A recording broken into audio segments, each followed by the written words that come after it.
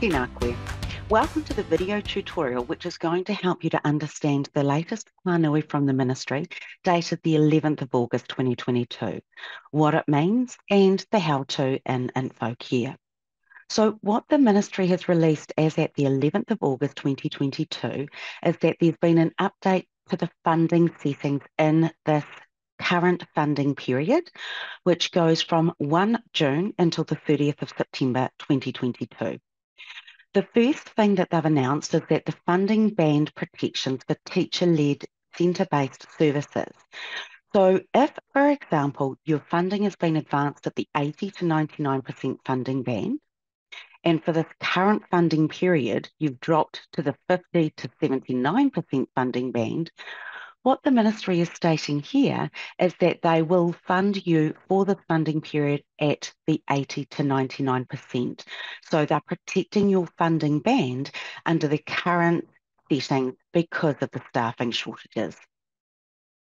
What they've also announced in this Pānui is that there is a change to the absence rules and the need for the EC12, EC13. What they announced when we look at the 12th of May Pānui is that if a child was absent due to these circumstances, then what the parent could do would be to complete an EC13, and you and the parent complete an EC12 form to apply a special needs exemption for that period. What they've stated in this latest Pānui is that there is no longer the need for the EC13 and EC12 forms to be completed. So you no longer need to get the documentation to exempt a child from the absence rules for this current funding period. So just a reminder, if the children's absences during this current funding period are related to these reasons, you no longer need to get the EC12, EC13 forms completed. The other thing that they've announced in this latest Pānui is that you no longer need to keep documentation about why a registered employee was absent and your attempt to get a registered reliever needing to get an unregistered reliever because registered weren't available. So you no longer need to keep evidence of your attempts to get a registered reliever. What we're going to look at now is A, how to apply special needs exemption for a child, and B, how to use discretionary hours. Great. So when we come through to Infocare, what we're going to do is first apply the exemption, the EC12 exemption for a child. So if we come to reports, and if we come to child reports and come down to frequent absences, what we're going to do is just review our frequent absence report for July. Now, when we click print, these are the children that have broken the frequent absence rule. The frequent absence report doesn't necessarily report on those that have broken the 3-week rule, depending on the 3-week rule absence. But when reviewing your children that are breaking the frequent absence rule, what you need to do is consider whether or not these children have broken the absence rule because of one of these 4 reasons.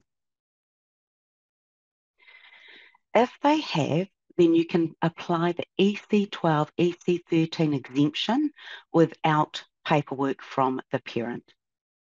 Another way to check the 3-week rule for children is to come to reports, child reports, and have a look at the attendance report. So now if we have a look at this for the month of July, when we click print, any child that has come up in yellow and is absent has broken the 3-week rule. So having a look at your attendance report, do any of these children meet the criteria of this, and can they be exempt from the absence rules? If so, you don't need to get the EC12, EC13 forms completed. You can apply the exemption. Now, when we think about how we apply the exemption, because the exemption is children-based, it's not centre-based, you just come to children. Select the child who qualifies for the exemption, come to their timetable. Now, what you need to do is that you need to add a new timetable and date it from when the exemption applies. Now, the only thing that you need to do here is select special needs. So this is turning on the exemption. Now, because I'm not changing the child's enrolment or anything else, I'm just applying the special needs, I don't need to get a confirmation of enrolment. Now, when you're applying the absence rule, because it's for a prior date, Infocare is alerting you to the fact that sign-in sheets may need to be updated. And in this instance, we do need to update them to apply that exemption. Now, the other important thing too is that we've turned on the exemption. We need to also add another timetable from when the exemption ends, removing it. So update the date that the exemption no longer applies for and remove the special needs exemption. Now, when we update, you can see that we've also got some sign-in sheets which may be incorrect after the change. What we're going to do now is update the sign-in sheets. So when we come to our favourites, our start items, and when we come to our sign-in sheet, what we need to do is navigate to the first date of the exemption. So you can simply type in the date or use the calendar icon. Now when we click search, we can see that we've got the sign-in sheet, and all we need to do to apply the exemption is open the sign-in sheet. When you open the sign-in sheet, Infocare performs a couple of functions. One is to check the centre calendar to see if there's any exemption, like an emergency closure.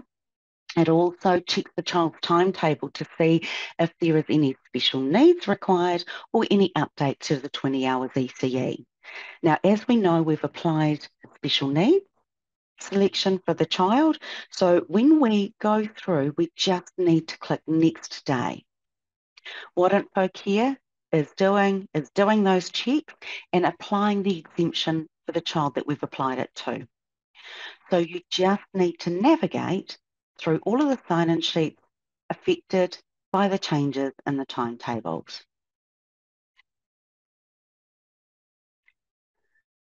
Just working through to when that exemption ends.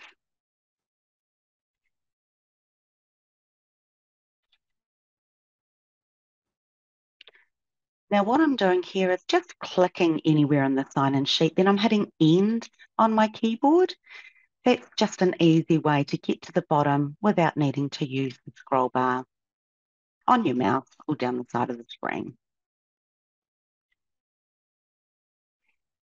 Now we applied the exemption until the 5th of August, so just continuing through until that date. Now that I'm at the end of the sign-in sheets that need updating, I'm just going to click update. Perfect. Now when we come back to our reports, child reports and attendance, when we look at the monthly one for the month of July, for example, when we click print, what we'll notice is that the child is no longer highlighted in yellow. The child has continued to have funding claimed. Another way to see it for an individual child is when you come to children, you select your child or just start typing their name. When you come to their history, what we can see is that funding has continued to be claimed and special needs has been applied for that child. The second part that we were going to look at is how to use discretionary hours.